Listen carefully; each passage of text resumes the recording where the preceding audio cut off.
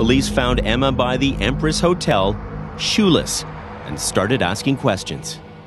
Where are you going? You're not wearing shoes. Her response was, I'm working through some things right now. I'm just going for a walk, and then I'm going to go to a friend's house. Sergeant Jamie McRae is leading the investigation into her disappearance. They asked her some fairly pointed questions about her well-being. Are you feeling depressed or sad? And she said no, she wasn't. They asked her very specifically, are you feeling suicidal at all? Are you feeling not healthy? And she said no, and they also asked her about feeling homicidal. Are you feeling like you could do something to somebody else? And she said no. The police said their hands were tied, so they let her go on her way. But Emma Fillipoff says the officers should have used their common sense. They just let her go off into the night. Well, what happens to a person who's that vulnerable, who's wandering around in the night? Truck drives by, she hitchhikes or doesn't. The truck pulls over and says, it's midnight, there's this woman.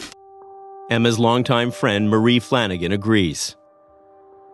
Emma is a beacon and has always drawn the most wonderful and the creepiest people to her. And that is something that makes me nervous because someone could very easily take advantage of that. But Emma's own words, a journal entry they uncovered, would lead police in a new direction. Maybe it was suicide. To everyone.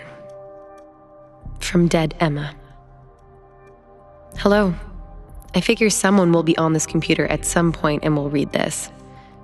Okay. So I'm dead.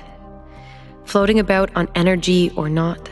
Watching dying stars, reviving stars, and dreaming milky dreams and shadow dancing on your timelines or whatever. Good luck, every heart. I love you. Em.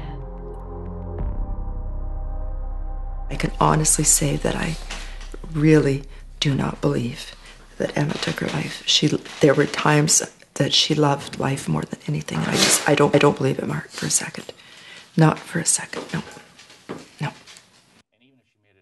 Well, it's no surprise her own mother won't believe Emma committed suicide. But what about the team of experts we assembled to help our investigation? We showed them Emma's cryptic note and asked them to weigh in. This does not look like a suicide note. No, there's no specificity, there's no planning, so all the elements that we'd look at if we're concerned about a person that we may have to intervene because we're concerned they're either going to attempt to harm themselves or are suspicious they might try and end their lives. We don't see any of that. Right. I agree with Mike here. There's nothing in it that reflects a suicide note at all.